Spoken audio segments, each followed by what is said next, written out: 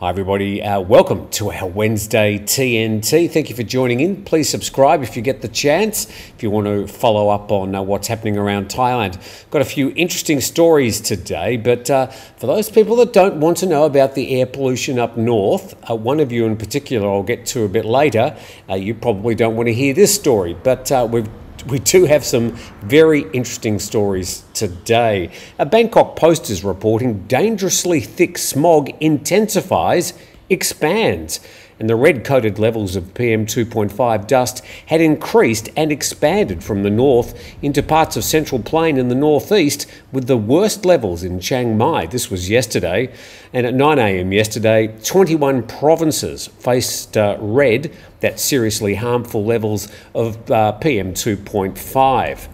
Now, the worst levels were measured up at Chiang Mai, Mae Hong Son, Chiang Rai, Nan, Lamphun, Phayao, Lampang, Praia, Uttradit, Nakhon Phanom, etc. You can see them there. So just spreading a lot further than just the north into the northeast as well. And provinces in the lower central plain, the lower northeast and east and the south had moderate and good air quality. And the southern tourist province of Phuket had the best air quality. Well, yeah, the further south you go, basically this time of the year, the better the air quality is. And as I look out the window today, beautiful bright blue skies, not much air pollution at all. This guy, Kevin Thailand, it might be Kevin Thailand or Kev in Thailand, said stop the complete AQI bullshit about Chiang Mai. Who do you work for slagging off Chiang Mai? You're such a jerk. Now, maybe Kev or Kevin doesn't live up there, but if he did, he would be thinking otherwise, because the people up there, and of course the tourists who visit, are suffering a lot with this very, very poor air pollution. Now, we'll just very, very quickly, I know some of you get bored with me referring to it all the time, but let's check the IQ Air today. No, and as we can see, Chiang Mai again #1 in the world as the most air polluted city. As you can see there, pretty much the further you go south, the better the air quality. But up around the north of Thailand and then Laos and Myanmar, extremely bad air quality. Once it gets purple like that, well, you're talking about some pretty serious health ramifications. Let's move on to our next story today. And a quick update from nation Thailand. Equal marriage bill wins 147 Senate votes in the first reading. And the equal marriage bill sailed through the first reading in the Senate, that's Thailand's upper house, with 147 votes in favour, 4 against and 7 abstentions. It's meant to be 250 senators. Where were they? The 158 senators attending also agreed to set up a 27-member committee to study the bill, which allows people of all genders to marry legally in Thailand. They're going to come back in 7 days. Once the bill passes through the 3 readings in the Senate, it will obtain royal endorsement before being enacted. And one of the senators says it's time we accepted gender-diverse people and found ways of making them part of our society. Several parties want this law to be implemented, but we will consider it based on logic, not public trends. Now to that story that's sort of gone a bit quiet the last few weeks. The Swiss man in Phuket, in Cape Yamu, who put his knee into the back of a Thai doctor, it has been a little bit of a follow-up. And Cowslightenglish.com reporting that Thai female doctor kicked by David suffers from PTSD. And David, the nickname of the Swiss man who is alleged to have kicked her. And a month after the incident in which Dr. Tornado Jandam, also known as Dr. Pai, was kicked by Urs Fair, or David, a 45-year-old Swiss national, on the stairs of a beach villa in Yamu, Dr. Pai has expressed her concern about the case, which has prompted her to seek psychiatric help. And she said she was worried that the case may not be handled fairly because the authorities have been silent. And she was quite stressed because she was afraid of not getting justice. And Dr. Pai called on state officials involved in the justice system to help her. She said she's fighting the case because she doesn't want this to happen to anyone else. She wants justice. The prosecutor has already filed a Section 391 lawsuit, but she may have to file a Section 295 lawsuit. What are they? Well, 391 states whoever commits an act of violence not amounting to bodily or mental harm to the other person shall be punished with imprisonment not exceeding 1 month. Section 295, the same sort of thing, but is said to commit bodily harm and shall be punished with imprisonment not exceeding 2 years. And an MP for the Move Forward party in Phuket said the problem of David kicking the doctor is a social problem that affects society and all Thais. He does not want the authorities to treat the assault case as a minor offence. Pay and it's over is not acceptable, he says. He wants the authorities to treat the case fairly and not allow foreigners who behave inappropriately to use their money to influence the outcome of the case. No one's going to disagree with that. I think the Move Forward MP is entitled to make that statement, except to say that, of course, if it was the other way around, and a Thai and a foreigner, we would, of course, expect the same justice. Now, to our next story, and look, I'll just read it pretty much as it is from the Daily Mail, then I can fill in a few details. One of Britain's most wanted men, 80, is arrested at Heathrow Airport after returning from Thailand following 27 years on the run over child sex attacks. And Richard John Ramsey Burrows failed to turn up for a trial back in 1997, and he's set to appear at the Chester Crown Court today. This would have been a few days ago. And he'd been charged with 2 counts of serious sexual assault and 11 counts of indecent assault related to the historical abuse of children alleged to have happened between 1969 and 71. This according to Cheshire Police, and some were reported to have happened in a children's home in Congleton, Cheshire, while others were alleged to happen in Hartlebury, Worcestershire. I hope I've got that right. And here we are. Last Thursday, he was detained at London's Heathrow Airport, having returned to the UK from Thailand. Here's a photo of the man named as Richard Burrows. This would have been before he left England, before 1997, when he was meant to appear in court, but absconded to Thailand. And for those people who did know him in Thailand, they knew him as Peter Smith. We'll get to why in just a moment. And Duncan Burridge from the NCA International Liaison Office in Thailand said, utilising our international network and working closely with the Cheshire Police colleagues, we've been able to track down a fugitive wanted in connection to extremely serious allegations. And this arrest demonstrates law enforcement's unwavering commitment to hunt down those who await justice in the UK.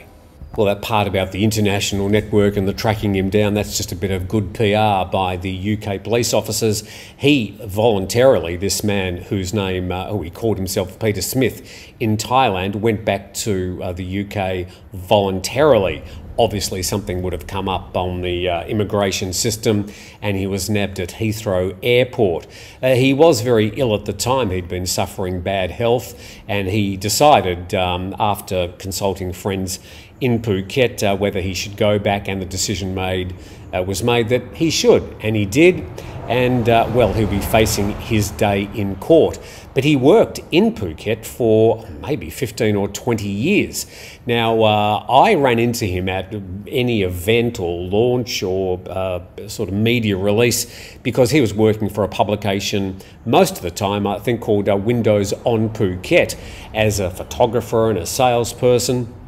And yeah, he would attend every single one of those functions. Never really sort of found the guy particularly interesting. I'd never really gravitated to him, but he will have his day in court. Now, there's a lot more to the story that I've been able to find out in the past 24 hours about some of the things he may or may not have been doing here in Thailand during his stay here. So I'll talk about that in more detail on the Saturday program. But yeah, that story from dailymail.co.uk also reported in The Sun. I'm pretty sure it's going to be making headlines in the local media in the next few days as well. Going to this story, and from Khalsot English, the Deputy National Police Chief, Surachate Hakparn, yes, also known as Big Joke, has turned himself in at Bangkok's Tao Pun police station last night. And the criminal court issued an arrest warrant after he failed to respond to 3 summonses for money laundering related to illegal online gambling. And that questioning process took over an hour. And when he was departing, Big Joke told the press that everything was now in the legal process. And when asked about the rumour that he denied fingerprinting, he said, "I followed normal procedures." He also stated that as long as the court has not given a verdict, he's still considered innocent. So both those two senior police, Surachate Hakparn and the Chief Commissioner of the Royal Thai Police, Torsak, are now sidelined. One of them has now presented himself for questioning, and I think the allegations will fly, and lawyers at 20 paces, a lot more to be seen in that story.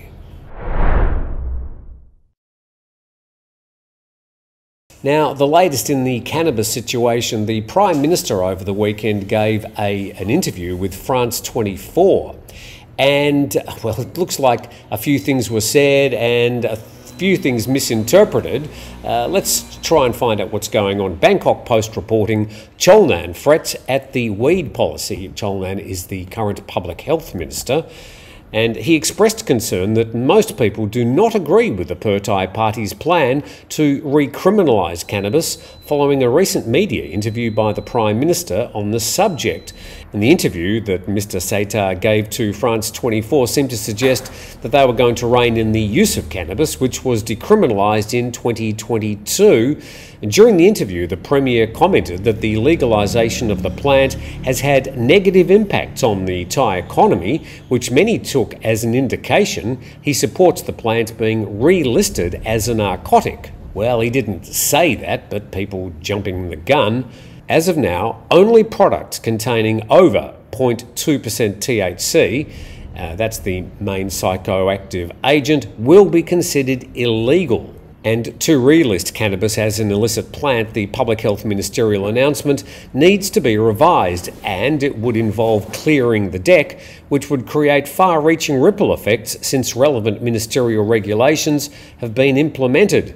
And consuming the buds for recreational purposes break the law, the minister said, noting that cannabis shops providing cannabis smoking for pleasure are at risk of operating an illegal business under the current cannabis regulations, although they're protected by Thai traditional medicine law. So this whole "are you over the 0.2% THC or under" seems to be the sticking point. How the hell are they going to test every single plant? And just a bit more on that from Nation Thailand, the headline there, marijuana in Thailand will be regulated, not banned, according to the Public Health Minister. And he said the government will soon pass a bill that ensures marijuana is used for medical and health purposes only. He added that the bill regulating the use of marijuana for health and medical purposes has been drafted and will be submitted to the Cabinet for deliberation soon. Under the new bill, anyone who uses marijuana for purposes other than medical or health reasons will be punished. And the minister added that the new law, once enacted, would require those who want to grow marijuana for personal use to seek permission first. Well, I think it's pretty clear what's happening, and the Public Health Minister just stepping in to clarify anything that may have been misunderstood with that interview with the Thai Prime Minister and France 24 on the weekend. But we'll just have to wait now for that process to go through the Cabinet and then through Parliament. Time now for our daily foreigners working without permits here in Thailand, and the PhuketExpress.com reporting illegal Russian tour guide arrested in Thailand. And they arrested a suspect identified as Mr. Andre. He's 42, a Russian national. He was arrested at a pier near the local beach called Pak Pra Beach in the Mai Khao district in Thailand, and taken to the Tata Chai police station to face charges of being an illegal tour guide as well as being a foreigner doing a protected job. And we go to this one also in the PhuketExpress.com. 2 British nationals arrested for illegally working at a nightclub in Krabi, and a British man and a British woman were arrested at a nightclub in Ao Nang Krabi after they were found working illegally. And Krabi Immigration told the Phuket Express they inspected a nightclub in the Ao Nang sub-district in Krabi, and they found 2 foreigners were working at the nightclub, a Ms. Karen, 37, and a Mr. Gareth, 45. Both of them were unable to present legal work permits, and they were taken to the Ao Nang police station to face charges of working without permission. So the current purge continues. Now, it's going to be very hot for at least the rest of this week in most parts of Thailand, so please be careful, especially if you're outside. Slip, slop, slap, as we say. Put on the hat and the sun cream. Look after yourself. Drink plenty of water. By the way, please subscribe to the channel, and we look forward to seeing you tomorrow.